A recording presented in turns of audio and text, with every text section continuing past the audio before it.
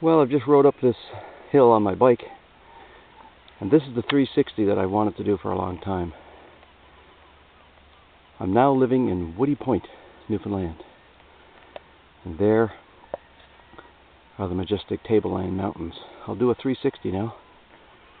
There's St. Patrick's Church in the distance. I can hear the seagulls. Listen.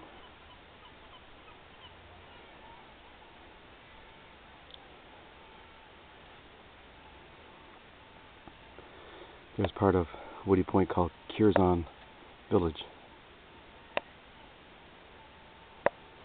And of course, then you get way in the distance behind that ridge is Rocky Harbor. And as you keep going along, then you see Gross Mourne Mountain. That's the second highest mountain in Newfoundland. And that's Norris Point, across the bay there. And I'm down here by the lighthouse.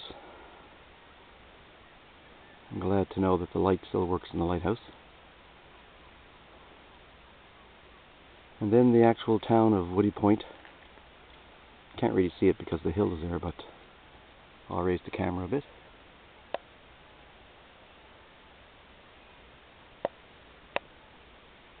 And we're back to where I started, showing the Tableland Mountains. And apparently those mountains rose from the earth.